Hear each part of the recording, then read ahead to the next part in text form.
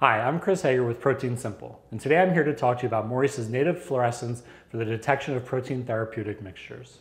Therapeutic protein co-mixtures present a unique challenge for analysis due to the relative abundance of the two proteins in solution.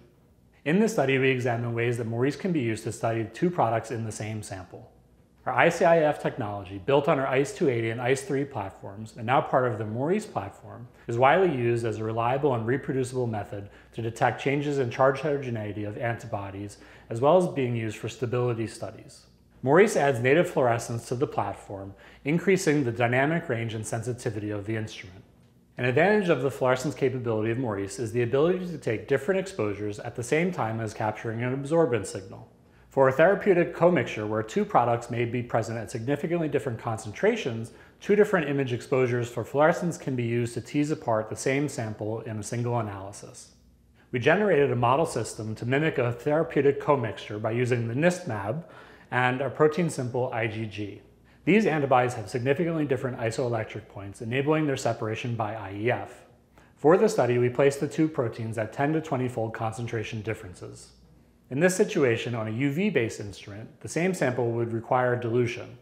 This will decrease sample throughput and increase the complexity of data analysis. In Figure 2, we show a theoretical UV absorbance dilution response for a protein mixture. In order to accurately quantitate both proteins in the sample will need to be diluted. The monoclonal antibody 1, shown in blue, needs to be diluted to get into the linear range of detection. At the same time, a similar dilution may cause the second antibody, shown in orange, to be below the limit of quantitation, represented by the orange dashed line. Being able to use different fluorescence exposure times allows us to use a short exposure for the high concentration antibody and a longer exposure for the low concentration antibody. When selecting the two specific fluorescent exposure times to be used, two criteria need to be met, which we show in Figure 3. First, it's important to make sure that at both fluorescent exposures being used, the resolution of the antibodies remains unchanged. Second, as shown in Figure 3b, using the shortest exposure time, the signal to noise should be sufficient for the entire test range. As we show for mAb2, at the 5-second exposure, the signal to noise ratio is 90. For a model protein mixture moving forward, we used a 5-second exposure to quantify the high concentration mAb1 and a longer exposure of 20 seconds to quantify the low concentration antibody mAb2. Once the appropriate fluorescence times for the individual antibodies have been determined, a single quantitative analysis for the sample can be performed. Using the short exposure, we explored the linear detection range for mAb1. In this experiment, shown on the left, we kept the antibody 2 constant while titrating antibody 1. On the right, in Figure 4b, is the linearity for mAb1. The R-squared value is greater than 0.99, indicating an excellent correlation between sample dilution and resulting peak area.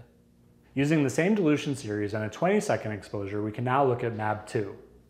As shown in Figure 5, the linearity for mAb2 is also greater than 0.99, again indicating an excellent correlation between sample dilution and resulting peak area.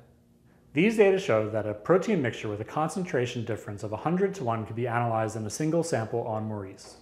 A common use of our icIEF technology is in the monitoring of protein stability studies where charge heterogeneity is required for reporting to federal agencies. We investigated the ability of Maurice to detect changes in the co-mixture. The co-mixture of antibody 1 and 2 was prepared and stressed at 60 degrees for 24 hours and then compared to unstressed material, as we show in Figure 6. In Figure 6a, we first look at the 5-second exposure for the control sample. As you can see, the antibody 1 and 2 profiles in the control sample are as expected. When the sample was stressed for 24 hours, as shown in Figure 6b, an increase in the acidic species from antibody 1 can be seen. This is using the 5-second exposure. Using a 20-second exposure, we can look at mAb2 in Figure 6c before stress and in Figure 6d after stress. After stress, the profile for mAb2 changes as well. Together, these data show that Maurice can be used for protein stability study testing. We show that complex samples containing more than one protein at different concentrations can be accurately and reproducibly quantitated on Maurice, eliminating the need for sample dilution.